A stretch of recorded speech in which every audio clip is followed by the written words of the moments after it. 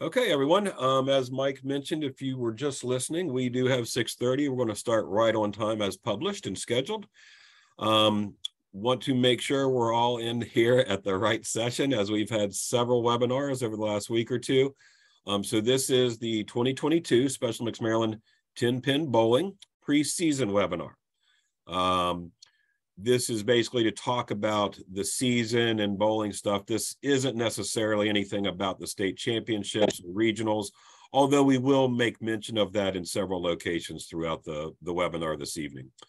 With us tonight, we do have Mike Sarnowski, our VP of Sports. My name is Steve Bennett. I'm the Senior Director with Competitions in the Community Program. And Rich Domros, our bowling sport management team and one of our head officials for the state tournament and regionals, and also providing some coaches trainings for us through the season. So wanted to recognize those individuals. And again, as you saw, this webinar is being recorded this evening. If you could hold off till questions to the end, or you can chat those in the chat function of the webinar, and we will be monitoring those throughout the session this evening and answering those as appropriately, or whether it's at a time specific for that, or we may stop the webinar and address it for everyone. So with that being said, we'll go ahead and get started here, and boom. So here's kind of the topics we're going to hit on this evening. Again, welcome everyone. So topic number one has concluded. Topic number two is some updates in regards to COVID and what our current protocols are moving forward, where there have been some changes. Some of you who may be involved in other fall sports, you may be aware of that because we also addressed those in those webinars most recently. We'll talk about the registration and deadlines and paperwork and certifications and the requirements and all of that. With that also being not just for all the partners and athletes and everything, but then we'll also give some reminders about the requirements for coaches and other volunteers within the program. We'll talk about the regionals and the state championship. And then we'll talk about some rule reminders and updates with that. And then we'll have some question and answers at the end, or like I said, we may address those throughout the webinar. So again, thank you so much. At the very end, after we do a thank you, there are some resource slides that we're not going to go in through this evening, but they will be on here for your reference. And once we get the recording published and the slide deck finalized, we'll post that on our coaches resource and send that out to you, hopefully within a day. But I want to be realistic with our kayaking championship or kayaking time trials this weekend. It may be postponed till Monday, but we'll do our best to get those out to you over the weekend. So with that, we'll go ahead and get started. And I will now also like to recognize some of our bowling management team members. Rich, we've already talked about. We have Rob Wright, who continues, although St. Mary's does not have a bowling program, he continues to be involved with the sport. Franco from Howard County and Mike Ward, also from Howard County. Ryan Leverty from Montgomery County as an athlete rep. Jackie Sewell, who hopefully everyone knows at some form or fashion, who's our host for the state championships at Bowl America in Gaithersburg. And Don Furlow, who's also a member of our games management team. So with that being said, I will now turn it over to Mr. Sarnowski so he can give you some updates on new updated protocol and information regarding COVID. Great. Thank you, Steve. As I'm sure everyone knows, the whole situation with COVID has been very dynamic and fluid and such. And hopefully everyone received the update email that I sent out, it might be about a month ago now. Or at least several weeks ago, that gave you an update on things. So in the spring of this year, we shifted our protocol at our various, not only our events, but our training programs, which apply to your programs, that we would not be following the various requirements or protocols that are put forward by Special Olympics, but would be following what the CDC recommendations were. And so at trainings and such, there, we weren't worried so much or tracking so much in terms of what the percentage of incidents in the community was and so on down the line. Basically, if the state of Maryland or your county or the facility, whatever the particular requirements were or status was for that, whichever was the most restrictive is what you would follow. And that worked pretty well for the spring programs, and we're continuing them through the fall now and going forward with that. We did leave a few things in place. However, now over the summer, a few weeks ago, maybe a month ago, we made the decision with our feedback from our Athlete Leadership Council, from our area leaders, coaches, staff, legal counsel, and most importantly, our Return to Play Task Force, which is a group of folks, including coaches, athletes, area directors, and such, who have been looking at and looking at what our protocol should be. And the decision was made at that time that we would continue with, following whatever state, local, or facility requirements there were, but we would remove the vaccination requirement through the bowling season. And then we'll reevaluate it for later in the year, for the spring and for winter and such, at a later time, assuming we want to make sure everything's going fine. So what that means is that there is no vaccination requirement to participate in 10-pin bowling or for the other sports, the powerlifting, soccer, and flag football, I think, were the other ones that were impacted by that. For the fall season. In addition, there is no requirement for vaccination for overnight stays. I don't know that that really applies that much here for bowling, but it does apply for some other sports and such. So that's not there anymore either. In addition, we'll follow the CDC recommendations, which we'll see on the next slide, of how folks would return to participating after a positive test. It had been a requirement that you had to have a negative test or a written clearance from a physician. That's not something that we will require now. Whatever the standard is at that time for CDC, we'll follow. And then again, we'll reevaluate for the spring or for the winter and spring seasons, probably in a November timeframe, since I know many of the folks on the call coach other sports as well. Of course, this is all at this time. Should anything dramatic change, we don't anticipate it, but should anything dramatic change, then we would look at potentially reevaluating this. But we're pretty comfortable and confident that this is the right way to go. Steve, you can give us the next slide. Yeah, one thing I do want to point out as well, and I'm sorry if you already hit this, Mike, I didn't hear you say it. Although we're not requiring vaccinations, if you have the forms, we're still accepting those to put in our database and tracking who's vaccinated and who's not, just for in case something changes in the future where that comes back into play. So again, it's not a requirement to submit them, but we are definitely still receiving those. Okay. And we also know that this change is not something necessarily that everybody is in agreement with, but we do think it's the best move forward for us here. So again, you have the link there for the CDC site. The gist of it is now, if you've tested positive as of, what was that, yesterday or 2 days ago? I double checked it and it's still this standard here. Stay at home for at least 5 days. And then you can start coming out if you no longer have a fever for 24 hours.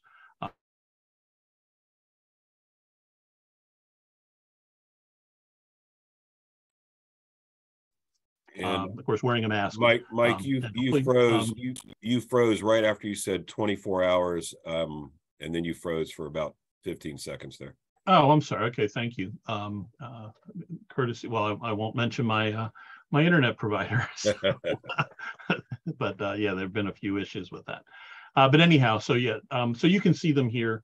This is what the requirement is now. We're not going to go into this in detail. If you do have a experience where you need to address this for any athlete or volunteer or coach or a family member for that matter, you can contact your area director. He or she is very knowledgeable along these lines, and they can tap into the resources necessary to get you additional information should you need it. And I think we have one more slide on this general topic. Oh yeah, it's just recognizing that there's going to be different opinions on whether we should be rolling back the vaccination requirement or not. And we understand that. We're not going to go into that or have that conversation now. It is the decision that's been made for this time. But we do think it's the best situation for us at this point moving forward. And we'll, of course, keep monitoring it and be looking if we need to shift anything.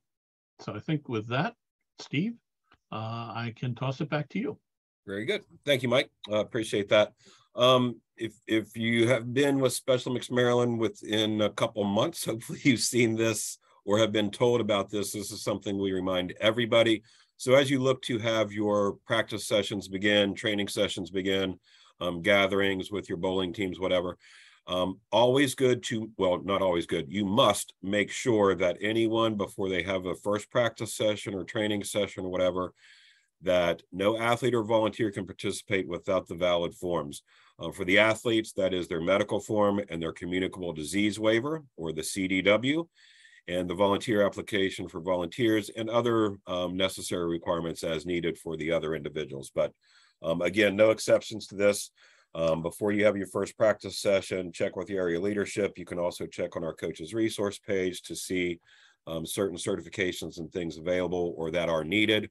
But always check with the area leadership. And again, don't let anyone come to the first practice and start without those things in place. Just again, always work with the area leadership, similar to the certifications and forms that they're aware of and can help you with, as well as the COVID protocol stuff. If you have questions, they're a great resource for all you guys as coaches.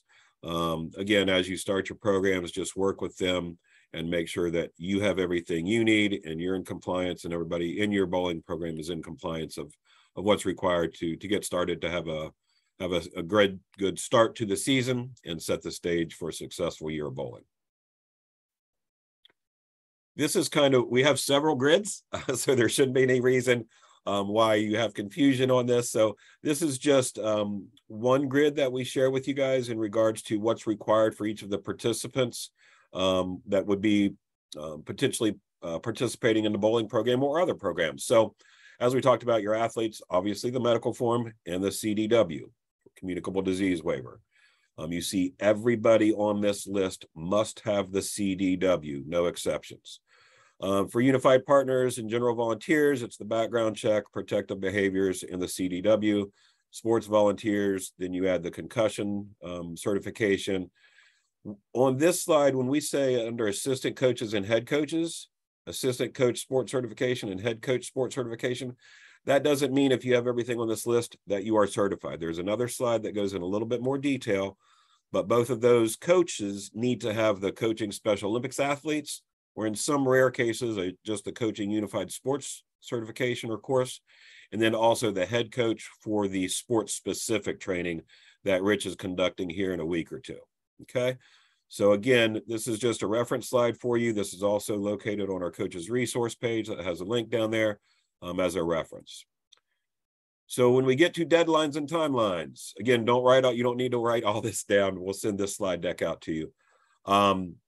We have the training registration, we have the missing forms dates, and the competition registration. Now, with this being said, if you look in the middle column of when, the dates I'm going to give you are when it is due to the state office. That is not when you are to give them to your area leadership. Work with them, as we mentioned earlier. They usually need it a week or two prior to the deadlines that you see on this screen, so that they can look it over, make sure they're valid and good to go, and then get them submitted to us so that we can update them in the system. So with that being said, to the state office, the training registration deadline is September 30th. As a reminder, the training registration is anyone who is in your bowling program has to be in by that date in order to be eligible to continue on to the state championships and regionals. However, if someone does join after that date, that's fine. They can continue to practice and train and have the camaraderie and learn the sport. They just won't be eligible to move on. They can enjoy the sport, have the practice, make the friends, learn the sport, all of that good stuff, okay? On the 10th of October, once you have everyone into the system and the training registration, we'll be doing a look over and seeing what is missed, what's missing according to our records. If you've done your job, which I know each and every one of you will have, and will do your job and make sure everybody's in compliance. However, sometimes a certain form may not have made it to the state office, although you may have it at the local level or the county level. We just may not have received it. So we'll give you some reports on that, working with your area directors, and let them know leading up to the 10th. But if there are any missing forms from our records, they have to be to us by that time. So again, a week or two prior to that, you'll be looking to your area directors to make sure everything's good to go. With those forms, we need to make sure with like athlete medicals, coaches certifications, etc., that everything is valid through December 4th. So, you know, we always have some athletes here and there whose medical expires during the season. So at the beginning of the season, yeah, it's good. Oh crap, they need to get a renewal medical form in the next week. So really take a close look at those medical forms and other expirations when you get your stuff in place at the beginning of the season. And then also we have the competition registration deadline for the regionals. That's on October 24th. And the state championships, that is on November 23rd. So again, that's where all of your events and all of your averages, your 15 game averages will be entered, et cetera, et cetera. So again, just make note of those. Again, you'll have these dates when we send it out. This is just another kind of spreadsheet, if you will, laying all of that out, okay? So again, kind of the only thing that's really added on here, I think, is the November 30th. That's the finals pre-competition webinar. November 2nd is the regional competition webinar. And what we do need from you guys, this is coming up pretty soon. August 19th is when we are looking to have an initial estimate of how many bowlers from your county program are looking to attend the regionals and potentially make it to the finals. The reason for that is we need those numbers. And if you have to guesstimate a little bit high versus low, so that we use that information to start planning of where different county programs will go during the regional competitions. Because house capacities and lane capacities and all of that, okay? So really make a note of that. You can send that directly to me. Actually, Steve, we'll have a survey. Okay, so thank you for the clarification on that, Mike. I was struggling or pausing there for a minute, hoping you could save me on that one. So yeah, we'll send a survey out to you guys as coaches. And again, it will probably say how many athletes, how many partners, and then how many coaches or assistant volunteers from your program will be attending. Okay, very good. Thank you guys for that. And again, just make a note of that. That's coming up soon. So as we talked about what the coaches need, et cetera, and others need for this is kind of a layout, the Class A, we talked about all that, but this is about the 4th or 5th bullet point down. That's where the Coaching Special Olympics athlete course is needed for both assistant coaches and head coaches. And again, if there is someone who only coaches unified sports, which in bowling, I don't think anybody would be in that situation, but in other sports, if they, you know, if you coach unified flag football or soccer or whatever moving forward, that's another course that you could take and is very valuable as well. Like I said, for head coaches, they also need to have the sports certification, which again, Rich has graciously been offered to do for us this year as well. So again, just make check of everything you need. Again, once again, another form from our friend Janet Larimore from Howard County put this together, kind of lays it out in another format. The only thing I will make note is advanced coach. That is for individuals who look to go past the state level of coaching.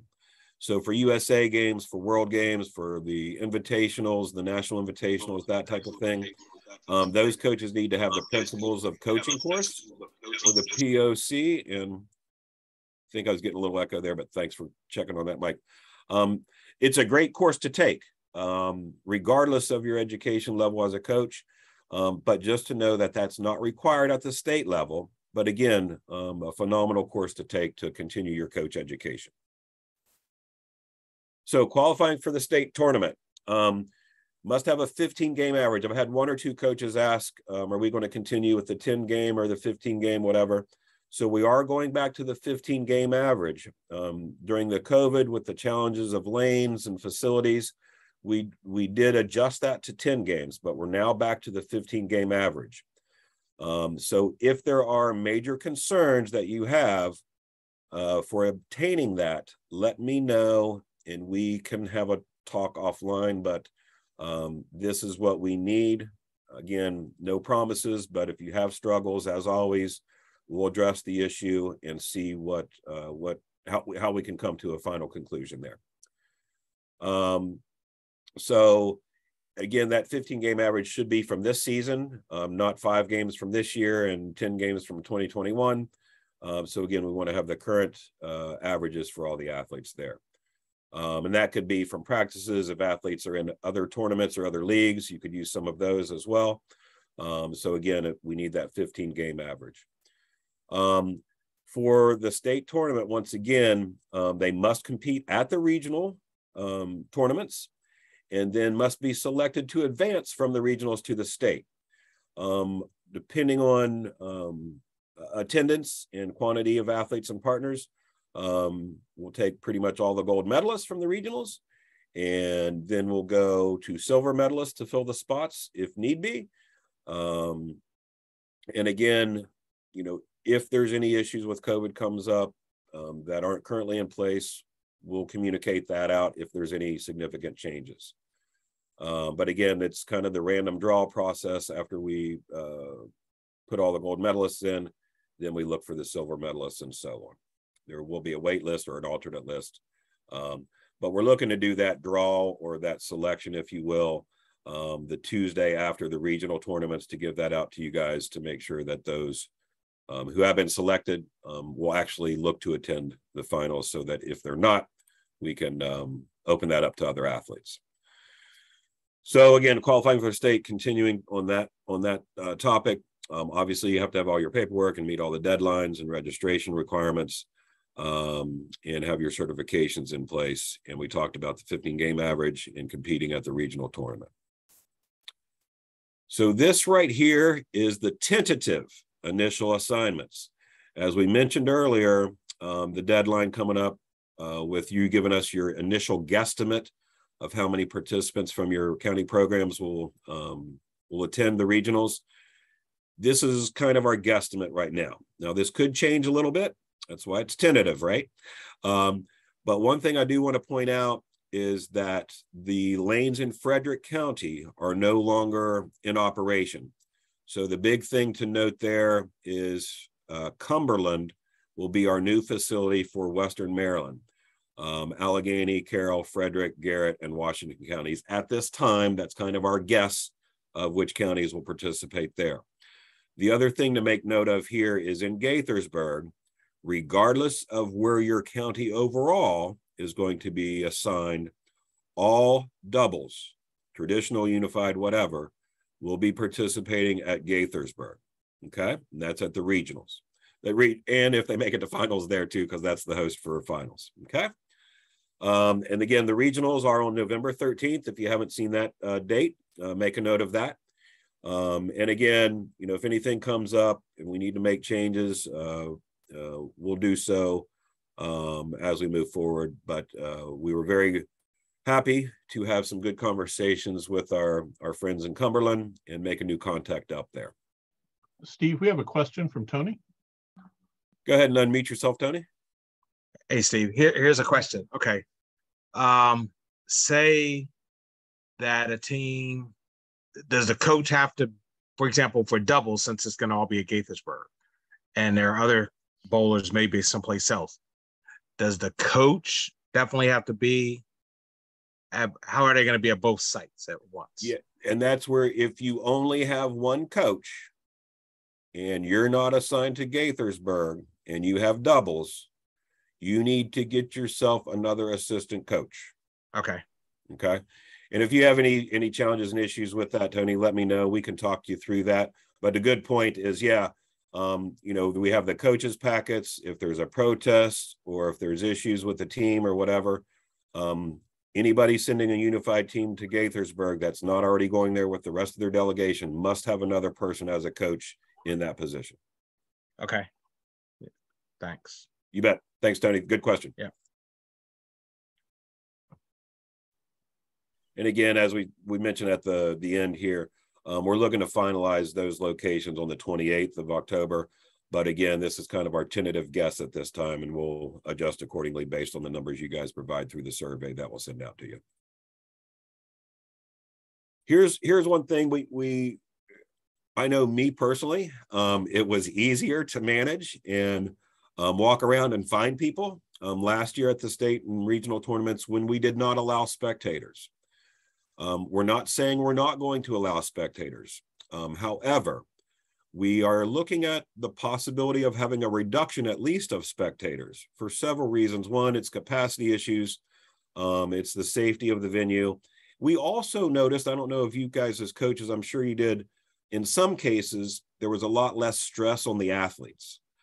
Confusion and interruptions and just, some family members are great, some are more involved than others. And, it's a dynamic of families at any sports organization, not just Special Olympics. So we're going to continue to look at that. But just know that there is a likelihood that there will be a reduction of spectators at both the regionals and finals. Don't know exactly what that is. We're still talking through that with some of our teams. It may be 1 or 2 spectators per athlete, maybe 1. We don't know that yet. We are just letting you know to let your families and other people know that most likely there will be a reduction in the numbers and a restriction on how many spectators will be allowed into the venue. If you have questions on that, definitely email me. If you have suggestions, if you want to give me your thoughts, both positive, pros or cons, let me know that as well. We'll take that into consideration.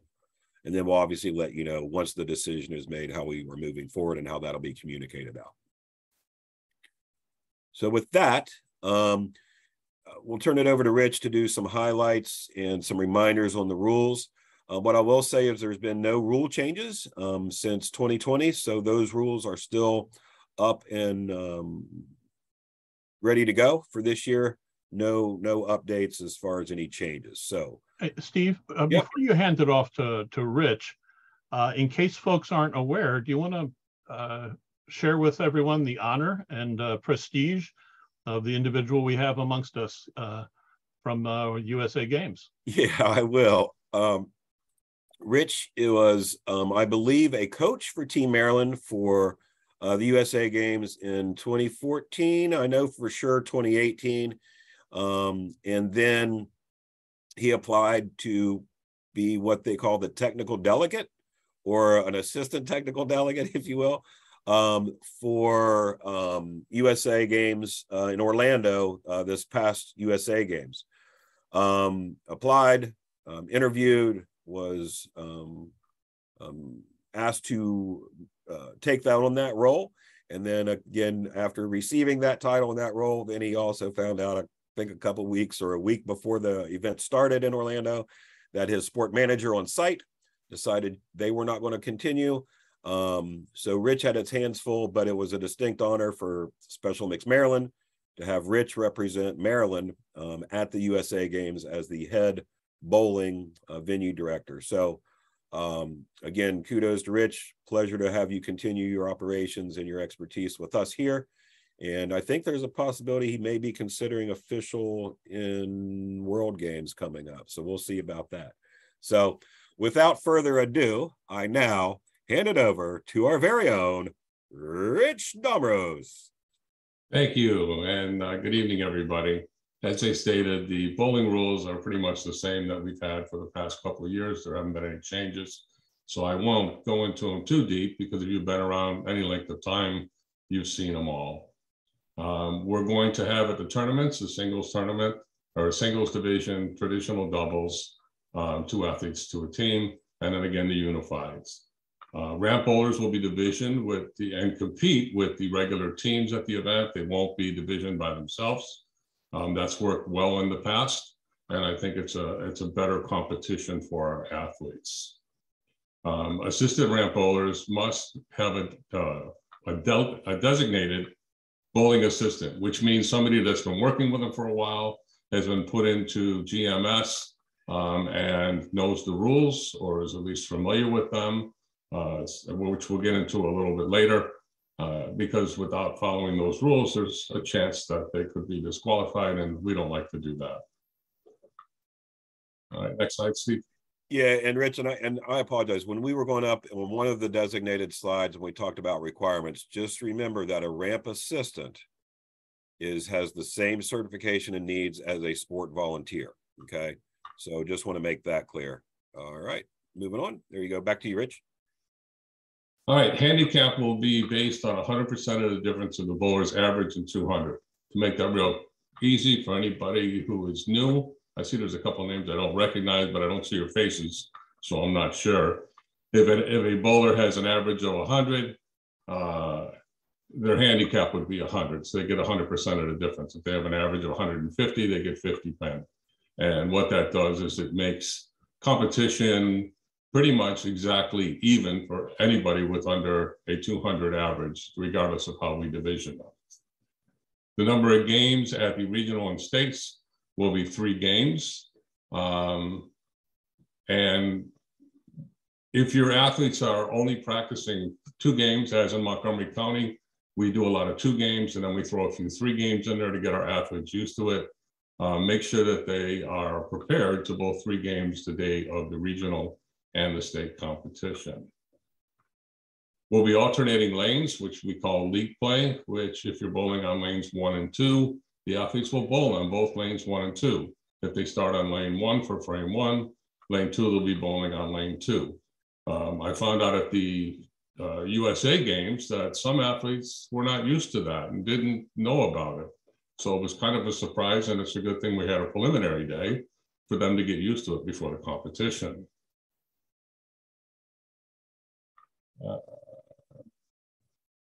If there's a reason that we need to switch it so that an athlete will be bowling on 1 lane, I have not seen that in my experience so far with Special Olympics Maryland at my sites, but perhaps it's happened in other places. That will be done in extraordinary circumstances, but I don't foresee us having to do that. Yeah, Rich, the very rare times it was an equipment issue. Okay. Yeah. Sorry, it's getting choked up here. I didn't realize I was that good, Mike. Yeah. Fouls, the foul lines will be on for both the regional and the state tournaments. Fouls can be called by the automatic foul detection device and or a tournament official or a lane monitor. If an athlete crosses the foul line, falls over the foul line, etc. If you have any experience with bowling, you know what that is. Once they cross while delivering the ball, it will count as a 0 for that throw. If it's the first ball, they do get the second one, but any pins they knock down will be set back up a full rack for the second ball. Bumpers on the side of the bowling alley. The way I stated it, when I first started coaching Special Olympics bowling and I saw that the bumpers were up, I said, if you need bumpers, you don't need coaches. So it has to be the athlete's ability, not the 57 hits on the bumpers. So if your athletes practice with bumpers, I would highly suggest you get them practicing without them, because their average for the 15 games cannot be, part of it cannot be using bumpers. They all have to be regularly thrown balls. Lane courtesy is a pet peeve of a lot of people, including in my county. We try often and regularly to remind athletes to look to the left, look to the right, and give the courtesy of having the bowlers that are next to you throwing their ball without you going up at the same time. The bowlers should remain kind of behind the ball return in the approach area while the other athlete is getting ready to throw their ball. As soon as they begin their approach and deliver their ball, then they can move forward.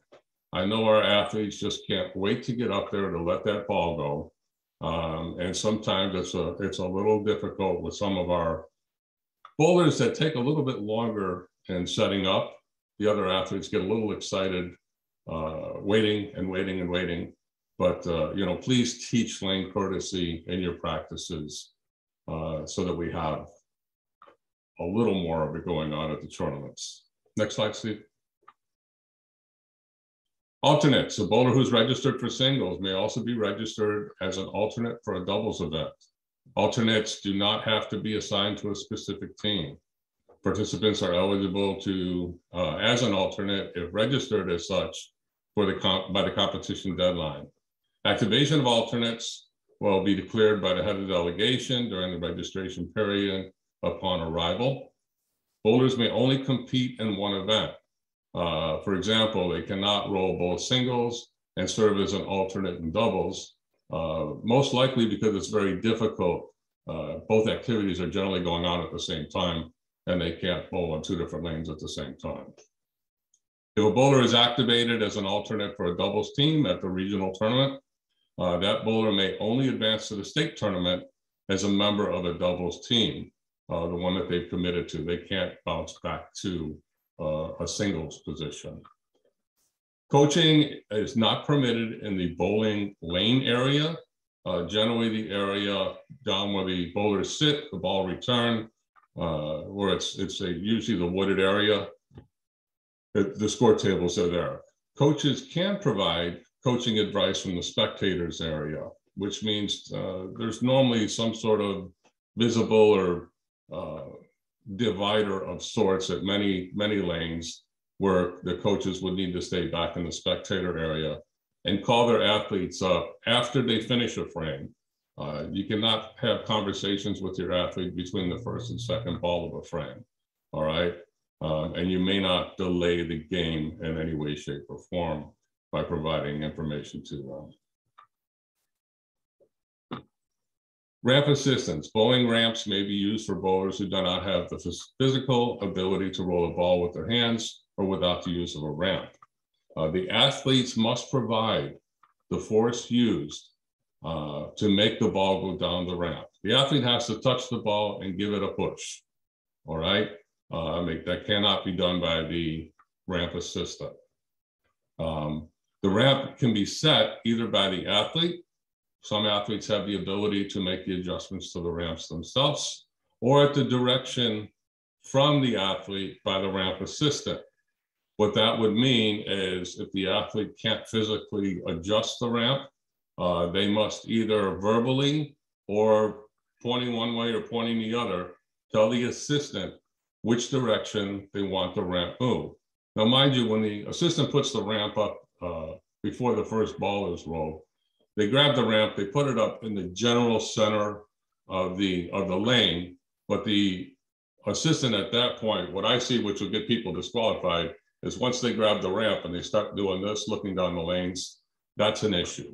That has to be done at the direction or by the ability of the athletes themselves. Again, it must be the athlete's ability that gets them their score during the competition, and it should be during their practice to move them onto the regional or state games. Some athletes may not have that ability and they practice in your county programs, which is great. And we have a few of them and we absolutely love them. They have a great time. We just realize that they are not ready to move on to the regional and state tournaments because they don't have the either communication skills or physical abilities for the ramp directing. The bowling assistant typically will have their back to the pins while setting the ramp. Normally, the way I teach it is when you take the ramp up there and your athlete is coming up, you're kind of at a 90-degree angle, or you're facing the athlete instead of looking down the ramp or at the pins. It's when the assistant starts looking down the ramp and at the pins, we run into some difficulties with saying that it was the athlete's abilities or directions of aiming the ramp. If you guys have any ramp assistants that have questions on this, please reach out to me. And I will be glad to talk to them and walk them through it. Or if you come to the coaches training on August 20th, we demonstrate that during the coaches training for bowling coaches.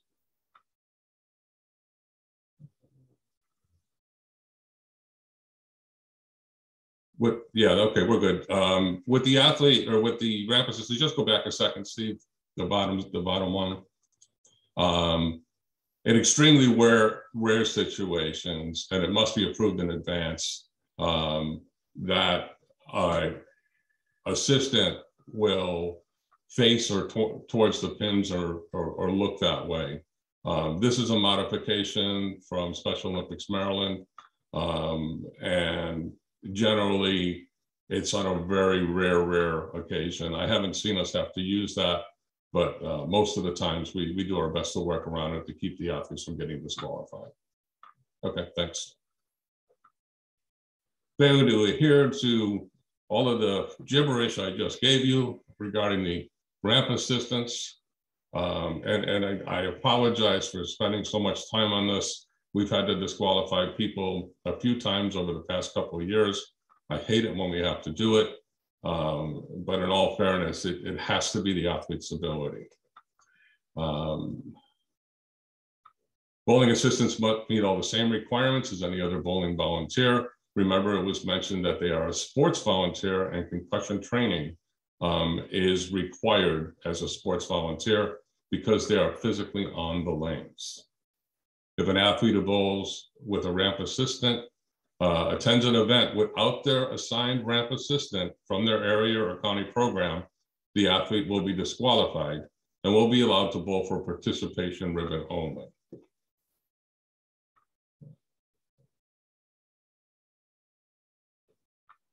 Attire. We beat this to death at every competition. Appropriate attire is required. All right, and participants, including the bowling assistants and ramp assistants, without proper uniform can be disqualified and not allowed to participate or allowed on the lanes for any reason. All attire must be clean and neat. When I read this the other day, Steve, I made it as a run-on sentence, and it was much more funnier. Attire must be neat, clean, torn, dirty, and frayed. That's not true. You got to put the pause in the right place. Attire must be clean and neat. Torn, dirty, or frayed clothing is unacceptable. Collared shirts must be worn, and shirts do not have to be tucked in. All competitors must wear bowling shoes, and bowling shoes should not be worn outside of the venue. Obviously, if it's raining outside or you pick up stones, it causes some issues with the approach. Bowling shoes are made of special soles so that they can slide when they release the ball. And the bowling shoes need to stay clean and dry on the underside of them. Hats and headwear. No hats or headless rim or rimless headwear will be permitted. Headphones are not permitted for bowling tournaments. Athletes who experience noise concerns are permitted to wear small earbuds. All right, I know some athletes like to wear hats, baseball hats or whatnot during your practices. I have them as well. You know, when it comes to the tournaments, they can't wear it. During our practices, our athletes a couple of years ago started to wear headphones and earbuds, and we actually made them stop wearing them during practices because they're there for a sport. They're not there to listen to their favorite music. Next slide. Mike, I saw you unmute yourself. Did you have a comment? No, I just, George Hale put a question in that it's actually, I think, applies to an earlier slide.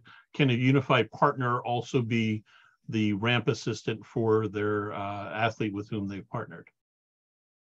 I don't see why not. Yeah. Yeah, I think just to clarify, George, I think I know what you're saying is if a partner, if they're in unified doubles and a unified partner, or for that matter, a traditional athlete is in doubles with another athlete, they obviously can bowl their own balls and then serve as the ramp assistant for the athlete. Again, a good question. I don't think I've ever had that question in the past, but I don't see any reason why we would say no to that, George. No. Again, just make sure that You know, if it's whoever the ramp assistant is, that they know how to do that, and they abide by all the instruction that, or all the 3 slides that we talked about with the assistant ramp. So, but good question, George. Okay. Yeah, that comes up in our county because Mike and Michelle bowl together, and Michelle is a ramp bowler. Gotcha. Okay. Yeah, I think there's a way to put that into the comment section when we enter into GMS, but when you do your registrations, just reach out to me, and let's make sure that we indicate that properly in the system. And next slide, Steve. Good deal. Back to you, Rich. All right, your slacks or pants or shorts, similar to Dockers type pants. A lot of people start thinking that you must wear Dockers. No, you do not have to wear Dockers, but I think everybody knows what Dockers kind of look like. Generally, they're a cotton or synthetic material type pants. All right, inappropriate slacks, pants, shorts include but are not limited to cutoff shorts, shorts over 3 inches above the kneecap, jeans, sweatpants, exercise pants, including those that are gathered or have stirrups at the bottoms, leggings, spandex, or other form of pants that people wear for biking or tight shorts, boxer shorts, shorts that look like boxer shorts, worn as outerwear, clothing that allow undergarments to be exposed. Pretty much, if it's an athletic type short and not a Dockers type dress short, it's going to be an issue. So make sure you check your athletes' slacks or shorts ahead of time, because once you get to the bowling alley and they're wearing jeans, they're not going to be allowed to bowl, okay? Or jeans or other inappropriate attire. We have a uniform check. I know we do that at our house for the regional games and for the state tournament. And I think one of the things here, I think we had one or two new coaches. Just to reiterate, the purpose and the reasoning behind this is, number one, to respect the sport and the rules, to look professional, and to have respect as an organization and the athletes. And, you know, I've seen other times, not here in Maryland, but other locations or other Special Olympics where they're very slacking in some situations regarding the uniform requirements. And then when they implement the uniform requirements, the athlete's demeanor rises up. They feel important, they feel respected and dignified that I have a proper uniform. I'm not just wearing my scrunchies or whatever. So again, it's to respect the organization, to respect the sport, and to respect the competitors. So with that, again, really think we've got a lot of great coaches here, a lot of experience, and then I think a few new ones. So welcome to the new coaches. Hopefully your area of leadership has put you in a successful situation to help out. We do have our coaches resource page. Once again, if you just Google Special Olympics Maryland, there's a tab up at the top that says coach. You hit coach, there's a little drop down that says coach resources. You click on that, and that'll take you into where a lot of forums and a lot of information is. And you scroll down, and then you'll get to some of the sports specific pages, bowling being one of those. Hey, Steve. Yeah. One thing that I didn't remember if it was in here or not, the bowling specific training coming up. Were you going to mention that before we shut down? Good point, Rich. Yeah, we have sent that out, but if you want to do another plug and the location and time of that down in Gaithersburg, that'd be great. Okay. If you have any new coaches or coaches who have not had their sports specific training for bowling, I'm going to be running a session on August 20th from 12 to 2:30 at Bowl America in Gaithersburg. With that training, that'll restart the clock on your 3 years, or if anybody who hasn't had it yet, it will help getting your sports certification. It's a very good basic program that I like to put on, and I've got to tell you, even though I say it's basic, every time I teach it, I remember stuff that I forgot. So please, if you need somebody to sign up, again, that's on August 20th. It's a Saturday from 12 to 2:30 at Gaithersburg. And we'll send a reminder out when we send the slide deck and everything else. There's a sign up on, I think it's through SurveyMonkey, Mike, or some other form of signing up for that. Yes, I believe that's already out there for that. Yeah. We do have a question from Gene Reams asking if a local program is allowed to require masks. You are certainly allowed to encourage folks to wear masks, but no, you are not allowed to require them. Similarly, you can't require vaccinations because that's our standard going forward there.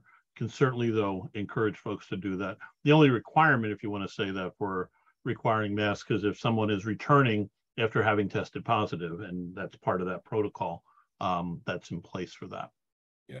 One of the other things, I'll put another pitch in for the coaching training that Rich will be conducting on the 20th. If you have signed up, or if you are going to sign up, you can definitely email me and make sure you get a response, even if it's just thanks, got it. For any specific questions you may have, Rich has the standard good coaches training, but if there are some things that you need clarification on, whether it's a rule or whether it's a challenge you have with your training or an athlete or a certain skill set, let us know. That way we can address that at the coaches training. We're always looking for ways to enhance you and your experience during the coaches trainings to address specific issues you may have. And I'm sure if you're having those, other coaches have also experienced that or had it as well.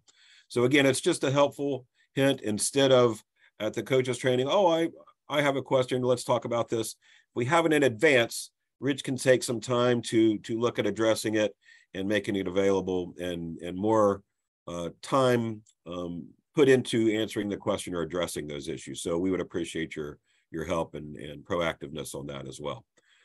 So again, this is the link. Go ahead, Mike. Oh, I'm sorry. I'm sorry. I thought you were closing out. I did have a follow-up question here to answer. Okay, yeah, I'll hit these just as a reminder. This is the link that takes you directly to the bowling portion of the coaches page. For anybody who, for the fall season and through 10-pin bowling, these are the sports directors and their respective sports that they oversee. Currently, I should have put kayaking on here too. Kayaking is time trials this weekend and then finals next week, or the 20th, yeah. But currently, as we look to fill one of our sports directors position, I'm currently filling in as the interim person overseeing cycling, bowling, and some other sports. But for the fall season, these are the two sports that I'll be overseeing. So bowling, I'm your contact for now until you're told otherwise. So, and Mike, you want to go ahead with your follow-up question? Sure. Okay. So the question is, I think this is a follow-on to the requirement for masks. My response to the requirement for masks is, can an area program or a bowling program on their own say everyone needs to wear masks? And the answer to that is no.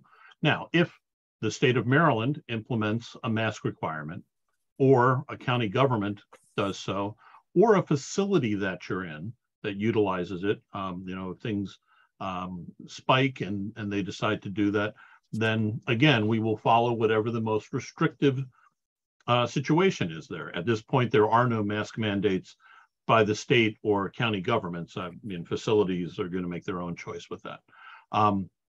But in terms of, there's a reference to being red for COVID.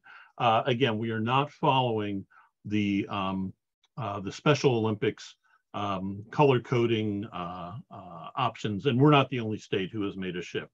The Special Olympics process and protocol related to that is a worldwide one, and we think where we're at.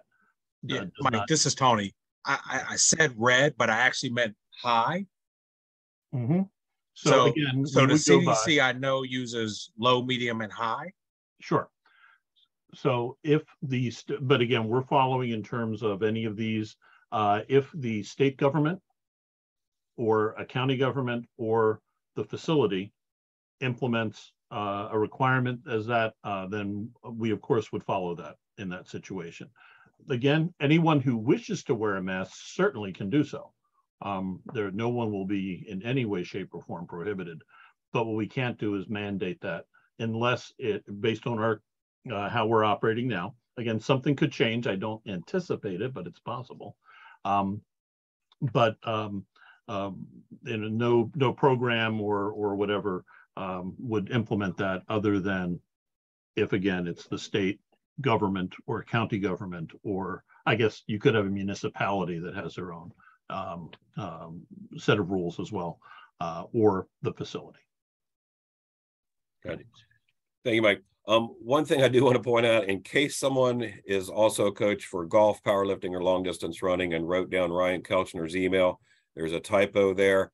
I will correct that before the slide goes out.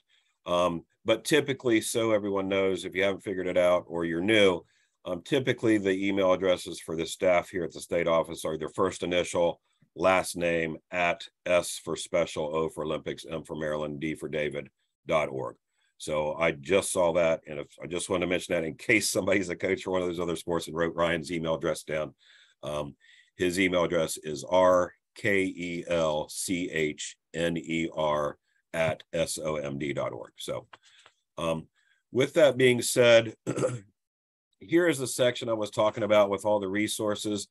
It's just as a reference. You can go through here at your leisure. It gives you information, a couple more grids, some websites, talks about the codes of conduct. It gives you examples of the incident report forms, the medical forms for the athletes. I believe there may be a CDW. If not, that is on our coaches resource page, the volunteer applications. So again, just know that this information is here for you to use as a reference if and when needed. And also, we're always here to help you guys and support you guys. Always look at the coach's resource page before you send in an email. We find it saves you guys time. It saves us some time and energy as well. And if you find something that you're looking for on the coach's resource page and it's not there, or you searched for 20 minutes and couldn't find it, let us know. It may be something that we've overlooked and we will add to the coach's resource page, or maybe move it to a more visible area. So always looking for feedback from you guys with that as well. With that being said, I think we said the webinar would be from 6:30 to 8. I don't see or have heard of any other questions coming in. So as we see if there's any questions coming in right now, I do want to take this time and opportunity to, number one, thank Rich for joining tonight and leading us through the rules section, and his continued dedication to host the coaches trainings for you guys as coaches. I also want to thank Mike for coming on in support of this webinar. But most importantly, I want to thank each and every one of you guys as coaches for the dedication and leadership you provide to the athletes and the partners within your program. Your dedication for submitting or spending the time to do the proper training, providing the opportunities for the athletes to get out and enjoy the sport of bowling.